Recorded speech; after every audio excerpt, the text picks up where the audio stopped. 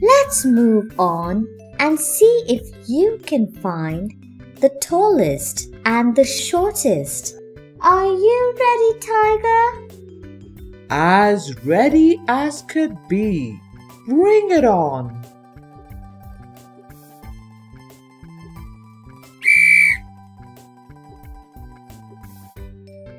Let's circle the tallest bird in red and the shortest bird in blue.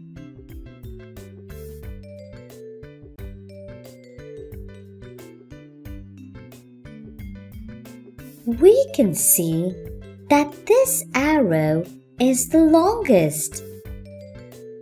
So, the stork is the tallest.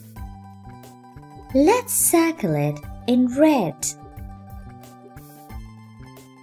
We can see that this arrow is the shortest.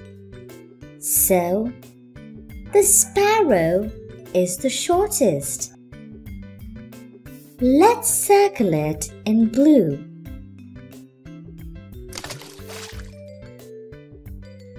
Let's circle the tallest duck in red and the shortest duck in blue. Thank you for watching. Enroll now.